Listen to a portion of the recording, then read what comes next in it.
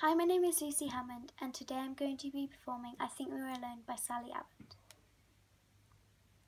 I was 9 when my parents moved there, to the house. It was big, detached, not old, maybe only 50 years, 5 bedrooms. 2 at the front, a long corridor, then 3 bedrooms at the back. Soon after we moved in, my little sister said she wanted to swap bedrooms. She said she couldn't sleep there, so we swapped. She never said why she couldn't sleep there. A month or so later, I woke up. It was dark. The room was pitch black.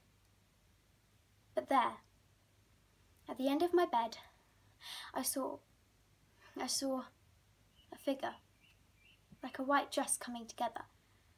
I only told Aunt Maggie. She seemed like the obvious person to tell. She used to tell us ghost stories when we used to stay over at hers, then drag us into church the next morning.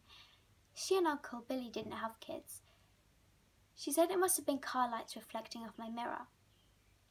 The thing is, I know my curtains were closed. I know it was pitch black. I didn't tell her what happened next. I haven't told anyone. A week later, I woke up again in the middle of the night. Thought I'd heard a noise. I don't know what. My heart was pounding. I couldn't see anything, but I heard something. From the other side of the room, I could hear the sound of breathing. There was another presence in my room. I thought maybe it was me I could hear. I held my breath, but I could still hear breathing. And I heard it every night I slept in that room. I felt something here since Steve left.